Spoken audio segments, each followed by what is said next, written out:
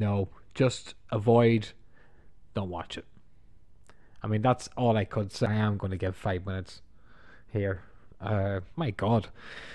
Yeah. Anyone who knows me personally, anyone on the channel so far watching knows I'm a fan of Batman, but also I do enjoy anime, and this was something that I couldn't avoid. This was something that I was looking forward to, and I suppose my expectations were quite high considering how it gauged my interest. I'm a big fan of Batman, in fact, so I always hope to see how they tell Batman stories and animation, and only recently have these movies started to go downhill.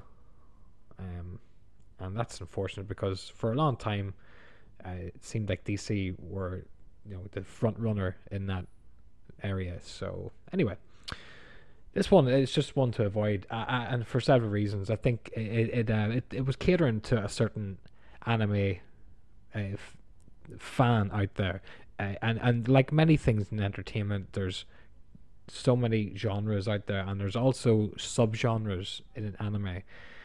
The stuff I like would be action based, psychological stuff, sci-fi. I even like Studio Ghibli stuff as well. So I like anime. Unfortunately, they just didn't do it for me this time round, and there's a lot of reasons for that. I think the third act of this movie was ridiculous, and that's me saying that. Someone who enjoys some of the anime stuff that I've just mentioned, and I think a lot of people outside of anime, just people who wouldn't really be interested in it, would look at that and go, "That's ridiculous." But you haven't even seen this yet. You know what I mean? Like, even for someone who likes anime, would see certain things here that are just out of place for me. And so, yeah, it does cater to that kind of audience, and that would be the mecha side and the military stuff, and just the over exaggerated stuff that just doesn't do it for me. It caters to that kind of fan. That's fine.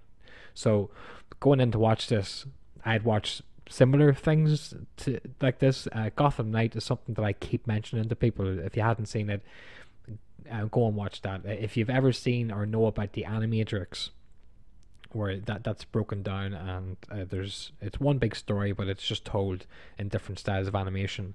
Well, that's kind of similar here with Gotham Knight, but this thing is so different. Like, the style of it looks great. I love how all the characters are represented here and stuff, right? That's what drew me in. The trailer was great. Even in the trailer, it kind of hid a couple of things in there that we weren't going to really.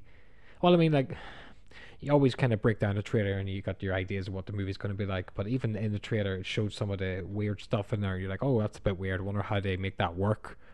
They don't even care. You know what I mean? They just throw this weird stuff straight up in your face on the third act that you actually go, what am I watching? But I had to watch to the end, so I wasn't going to give up on this one. So and unfortunately for me, I watched it in the English version, the English dub. I would advise people who are going to watch this, who don't want to take this advice, you could watch it anyway. I advise you to go watch the Japanese version. I think that might be better for you.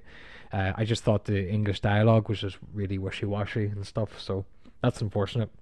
So anyway, some good points about it. Like, it was, it did have like that, like, again, the nice style. It was hand drawn. It has some CGI stuff in there. I like Two-Face. He's in there, but then again, the bad points. Lots of fan service, just throwing characters in there, and I just didn't like that. It's unfortunate.